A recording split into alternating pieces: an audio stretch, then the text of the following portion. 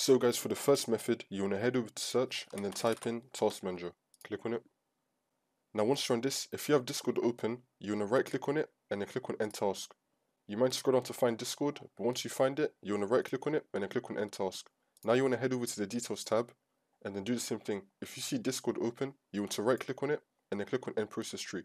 Now in the bottom right of your taskbar, you want to click on the arrow and then you want to find Discord. If you see it, you want to right click on it and then click on Exit. Now you want to open up Discord and see if this fixes your problem. If that's still not working for the second method, we're going to head over to search and then type in check for updates. Click on it. Now once you're on this, you want to click on check for updates and do the updates that your computer may have. If that's still not working for the third step, you want to find Discord on your desktop, then you want to right click on it and then click on run as administrator and then click on yes. If you haven't got Discord on your desktop, then you want to head over to search and type in Discord and just do the same thing. Right click on it, run as administrator and then click on yes. See if that works for you. For the next method, you just want to restart your computer. Click on restart and then once your computer turns on again, see if that works for you. If that's still not working for the last method, you want to head over to search and then type in add or remove programs. Click on it. Now you want to scroll down and then find Discord. You want to click on the three dots, click on uninstall and then uninstall it.